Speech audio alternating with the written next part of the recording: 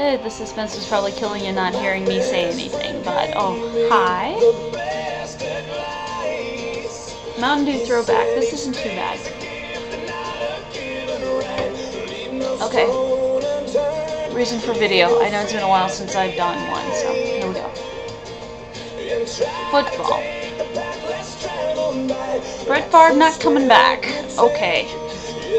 I think it was to be expected because, I mean, he's 39 years old, and I really was beginning to think that it just wasn't going to happen for him this year. I'm thinking he's going to have to come up with one really, really good reason why to not come back. And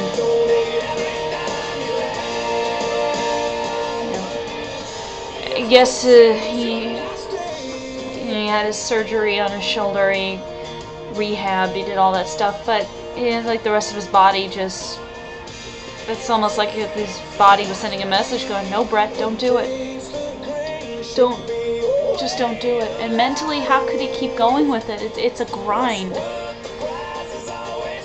You know, the preparation and everything that goes into the season, you know, with the training camps, preseason, then you have the 16-game schedule, and, you know, what if the Vikings made the playoffs, and you got the playoffs and all that stuff, and you got to prep for that, and I just don't think he could do it. I just don't think he could, I just don't think he could mentally and physically endure that any longer.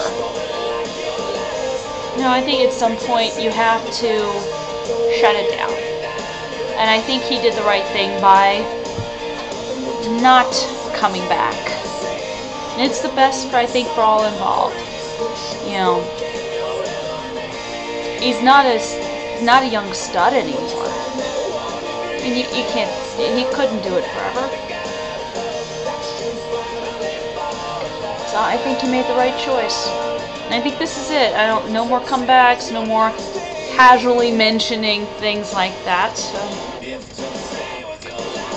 So yeah, I wish him all the best in retirement. You know, he'd make a phenomenal coach in the NFL. He'd also make a fantastic broadcaster,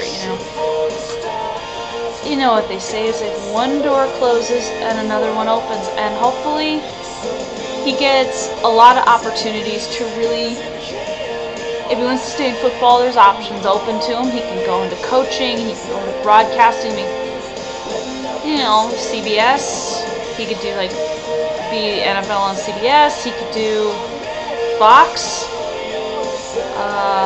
Sunday Night Football on NBC, or, you know, he could go to the NFL Network. Whatever he wants to do with his life, you know. If he wants to stay connected to football, that's cool. If he doesn't, that's fine too. So,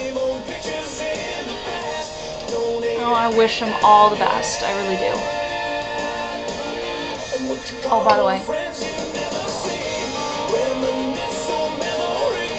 get this. This is really good. This is good. Ironically, my favorite songs in this is You Don't Belong and No Surprise. Those are my favorites. Oh, by the way, get this at Walmart. You get an exclusive download of a song called Gets Me Through, which is another favorite song of mine, it's really cool. So I do a little shameless plug in there. So I'm gonna split because it's very late and I gotta go to bed. So peace.